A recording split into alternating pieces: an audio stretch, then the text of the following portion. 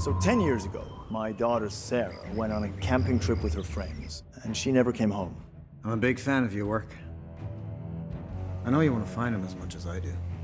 What is it that you have for me that's so important? The ending to your next best-selling book. Are you sure you've done this before? Can't say that I was impressed.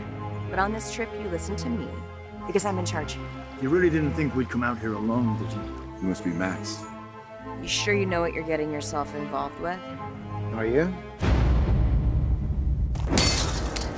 I thought this was supposed to be a military base. You've seen what's back there.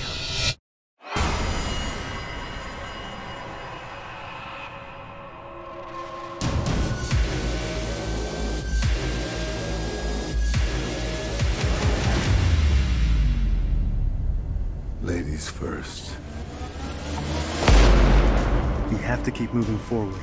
If it wasn't him, somebody else closed that door. What was it that you guys saw in the other room? You don't want to know.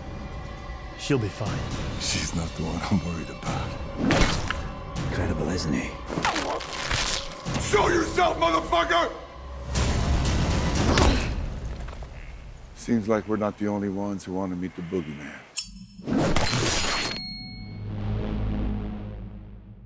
I knew I should have brought more guns.